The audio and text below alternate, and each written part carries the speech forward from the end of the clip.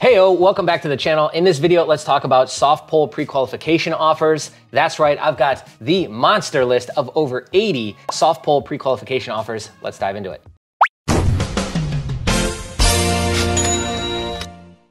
All right, my friends, so here we go on the WalletMonkey website. So it's just walletmonkey.io. You got to register for a free account. No real strings attached to that. We just do that to filter out traffic, bots, etc. And on this page, you're gonna see over 80 soft pull pre-qualification offers. So what does that mean? Some banks offer a pre-qualification offer. Now this is different than a pre-approval, and this is also different than a targeted offer. So there's a couple different options and ways that banks go about trying to solicit you for their business, right? And so the most common way is actually a pre-approval. So what this is they just provide a link on their website. You go in, put the last four of your social security number, personal information like your name, address, and how much stated income you've got. And then they kind of match you to offers or say that they don't have anything for you, right? So this is essentially a soft pull. They do a little sneaky peek look at your credit profile, or they're pulling your data from a second tier data furnisher. All right, so the whole point here and the game plan is to gauge the temperature for which our credit profile is currently sitting at with these banks. So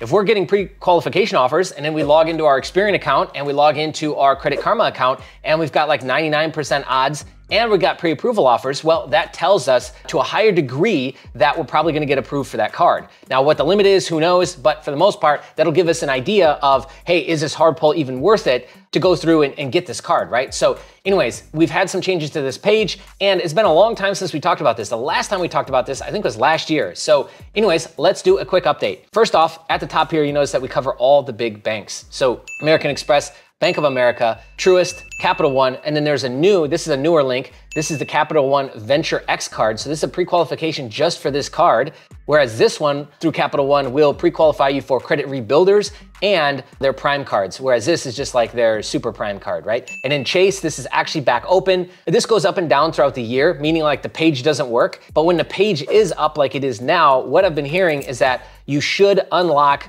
your credit bureaus. Like if you have them frozen, you should unlock them to do the pre-qualification, because if you have them locked down, they might actually deny you offers, right? Or can't find you any offers. So the issue with Chase is that they're pulling based on geographical location now. So for example, you can expect a lot of times an Experian and a TransUnion hard pull, but sometimes they'll just do one or the other. I mean, they're even pulling Equifax for some people. So we did a dedicated video on Chase. Most of that is still relevant. You wanna go check that out on the channel. It's just everything that you need to know about Chase, I think was the name of the video. Next is Citibank. Citibank is piped into Experian and Credit Karma and Wallet Hub and all the credit CSAMs, all of these engines that attempt to match you at a 0 to 100% rating. Chase does too. It's just Citibank stuff tends to show up more, I think, than Chase. So that's a good opportunity for you. These links, by the way, there's nothing fishy going on with them.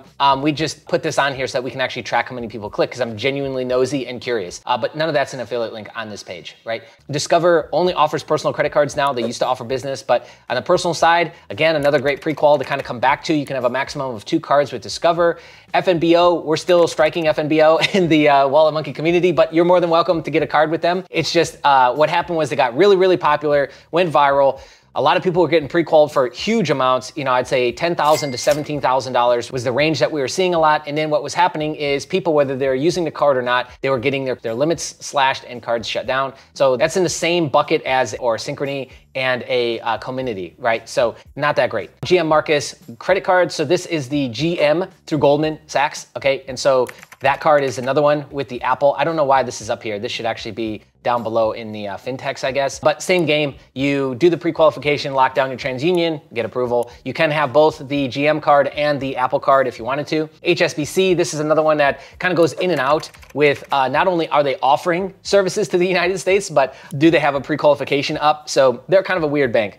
Regions is another great option that I don't think a lot of people really think about, because they are geo-locked to only 15 states. A lot of people just kind of write them off, but Regions and PNC are great banks, okay? And PNC will give you soft pull pre-qualification offers. Regions starts to give you targeted offers. We shot a video on the channel talking about somebody added their mother to a safety deposit box, and then the mother started getting targeted mail offers. So this is different. In the mail, getting a pre-approval offer is very targeted, and that's very different than a pre-qualification, right? So the odds and likelihood of you getting it when it's a targeted pre-approval offer is like you are pre-approved. So the assumption there is that yes, you're gonna get it, like 99 percentile, okay? Wells Fargo, they, for the most part, always offer a pre-qualification. Cool, so we got some notes on that.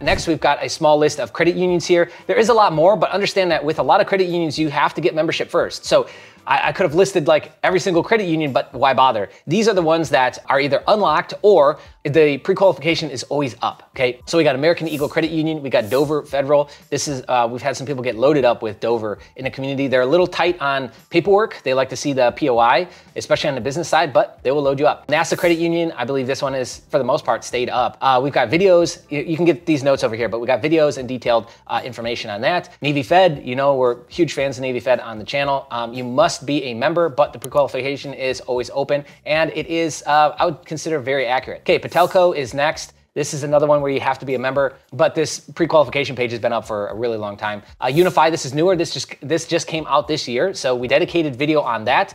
I think that's right here. And then USA Alliance Federal, two Fs, too many Fs. US Alliance Federal Credit Union. And that's another one that's like kind of low key. We've got a dedicated video that we're gonna be shooting on this very, very soon. But yeah, there are more credit unions, like I said, but those are kind of the top ones that are consistently open that we are featuring. Okay, so FinTech is next. How we layer this, let's talk about this really quick and then we'll wrap up, is if you're doing your app spree, you want to start with the big banks first. And I think this is a mistake that a lot of people make is they go after like store credit cards first and they think that their score isn't good or that their profile isn't strong enough. So they sign themselves up for the crap and then they go and fill their profile up with a bunch of crap and then say, well, how am I gonna get a Chase now? No. We gotta start at the best. We gotta start at the Chase cards because the 5x24 rule. And so if you wanna get a Chase card over the next 2 years, you've got to get your profile ready and under 5x24 so that you do qualify. So we start with the big banks first, and then towards the end of your app spree, you layer in the fintechs and whatever else, store credit cards, lines of credit, loans, all of that stuff. Like I say, put that at the end. And we've had consistent success now.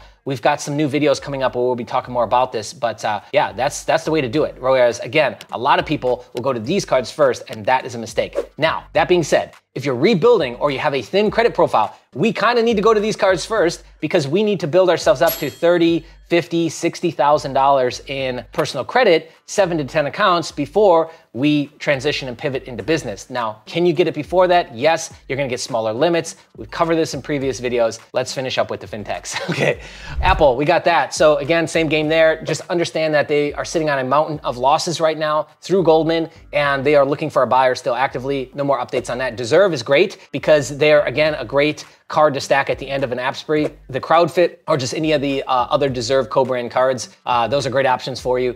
Bank Mobile, Pedal, this is like, it started off as a student card, but I believe that they offer for everybody now, and that's through Web Bank. There's quite a few that are through Web Bank, so just keep that in mind in terms of your strategy, etc. Upgrade, I loved Upgrade for a long time because they kind of had an easy onboarding process and they kind of appealed to a subprime credit, but they also gave really great rates, like 17 to 21%, which we just had somebody the other day get a 33% community card. So, I mean, those rates are amazing compared to what I'm seeing now. And those rates have stayed pretty consistent. Like, I don't know what they're at now, but they're not jacking up rates to a high degree with existing customers because I've got one of their cards and I haven't noticed it change that much. I think mine went from 17 to 21%. That's it though. Payoff.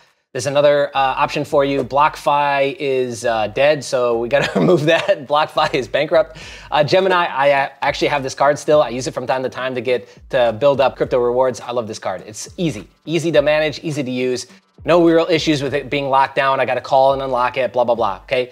So that's it. And then Tomo. Tomo's another one that we featured recently, Uncut channel, where we cover the Tomo Boost and the Tomo credit card. Those are great options for you. At the end of your spree, or if you're rebuilding, here's your credit rebuilders. I put very little weight on these, okay? I don't like these at all. I think they're all trash, but I've given them here. They do offer pre-qualifications. Look at the limit notes over here. Most of these, if you can squeeze $3,000 out of them, you'll be lucky. That's a very low limit. We need to be showing the banks that we can get 10, 15, 20K limits, okay? Store credit card pre-qualifications are next. So here's another block of 23. So yeah, I mean, we're like 84 586 different pre-qualification links. And we got everything here. I mean, you can even pre-qualify for Tempur-Pedic. And a lot of these rotate on and off. There's new ones that come up and go away. This is what you got for this. And we've got some that are through Wells Fargo, some that are through Capital One, Comenity, and then Synchrony, Citibank, Wayfair, et cetera, et cetera. So, all right, if you're looking for more than just that page that we went through, well, I've got something for you. First off, we've got the free Discord, okay, which is filled to the gills with credit data, credit intel, all the information that you're gonna need, right? And there's pinned messages in there. I mean, there's like 2.5, maybe more years of history now in there, okay? Join that. That's your first step if you've got more questions about how do we tackle and handle a apps but just look at these results. 70K, I got my 60K that I did last year. There's more than that, but that's all I've covered in videos. 100,000, lazy 50K app spree, 20,000 to 250K, bought a new house, look at this, 60K from Truist. I mean, there's a ton that we go into. This is a culmination of all the personal credit profiling, all the business credit profiling that we've possibly got. Hundreds of banks with all the gems, all the intel broken down page by page. So if you want a more detailed approach, if you want to be able to access this for a lifetime and come back to it, we're always updating it. We update it actually every single week. Then this is something that you might want to look into. Again, this is a paid option. We've got tons of free stuff besides the channel. You saw a recent video, somebody went out and got over $300,000 on just watching 70 hours of our free content. Nobody else is doing it like that. So we're providing you with everything that you need, especially now more than ever. We need to be banding together. We need to make it through what we're facing with the inflation and the interest rates, okay? We've got these options for you. You can check it out. The link will be in the description below. Thank you so much for watching. We'll catch you in the next one. Hey, you should subscribe. 60% of you are not subscribed yet, right there. Okay, bye.